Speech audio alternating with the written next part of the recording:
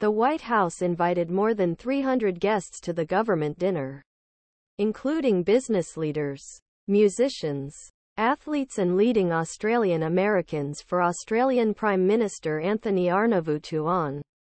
Wednesday night by President Biden. President and Director Honorable Anthony Albanian, Australian Prime Minister and Ms.jodie Haydon, Joyce Aboussie and Greg Keller, Representative Pete